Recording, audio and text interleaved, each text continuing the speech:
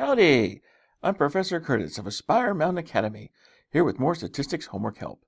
Today, we're going to learn how to apply goodness of fit hypothesis testing to horse race pole positions.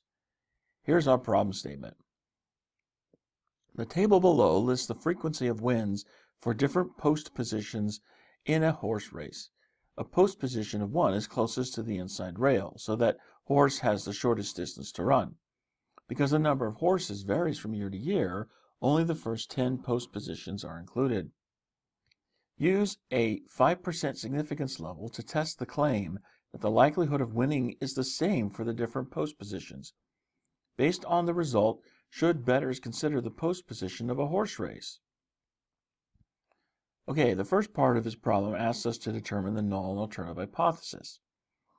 What we're conducting here is goodness of fit test because we've got these positions here for the different horses, and that we're testing the claim of the likelihood of winning being the same for each of the different post positions. So because the claim is that everything is the same, and we've got more than just two elements that we're looking at here, that's going to indicate goodness of fit hypothesis testing.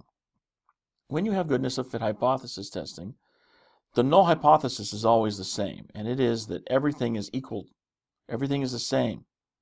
So here we're going to look at the different options and select the one that has what we want in it, which is that everything is the same. Wins occur with equal frequency. That's the one we want. The alternative hypothesis will then be one of two things. It either conforms to some given distribution, or, in this case, since we're not asked to conform to a distribution, the alternative hypothesis will be that at least one of your elements is different from the others. So, at least one post position has a different frequency. Fantastic! Now the second part asks for the chi-squared test statistic. So to do this, I'm going to take the data and dump it into StatCrunch. Okay, here's my data. It's in StatCrunch. I'm going to resize this window so we can see everything a bit better. And now to conduct the actual test, I'm going to go into Stat, and then come down here to Goodness of Fit, chi-squared test, because we're looking for a chi-squared test statistic, as you can see down here. Then I need to put in values for the observed and expected values.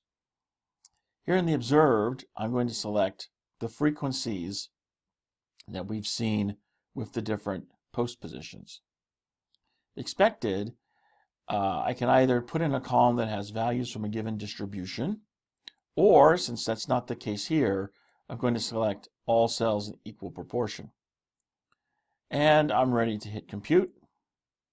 And there is my chi-squared test statistic, which I'm asked to round to 3 decimal places.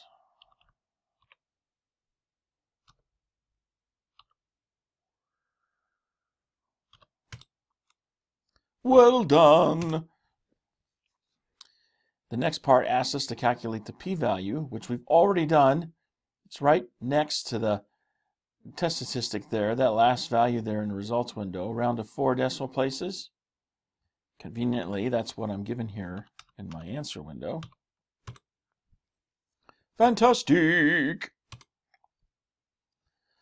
What is the conclusion for this hypothesis test? Well, we were asked to use a 5% significance level to test our claim. Our p-value over here, 10%, greater than 5%, so we're outside the region of rejection, and therefore we fail to reject the null hypothesis. Every time we fail to reject the null hypothesis, there is insufficient evidence. So we're going to want this answer option here. Nice work! And the last part of this question asks, based on the result, should bettors consider the post position of a horse race? Well, what did we conclude from our hypothesis test? We failed to reject H0, which means that H0 could be true. What was H0? Well, scroll back up here and we see that H0, our null hypothesis, is that wins occur with equal frequency. Well, if they're occurring with equal frequency, and this statement is potentially true, then it shouldn't be a consideration when you're placing your bet. So here I'm going to select no. Well done. And that's how we do it at Aspire Mountain Academy. Be sure to leave your comments below and let us know how good a job we did or how we can improve. And if your stats teacher is boring or just doesn't want to help you learn stats, go to AspireMountainAcademy.com, where you can learn more about accessing our lecture videos or provide feedback on what you'd like to see. Thanks for watching. We'll see you in the next video.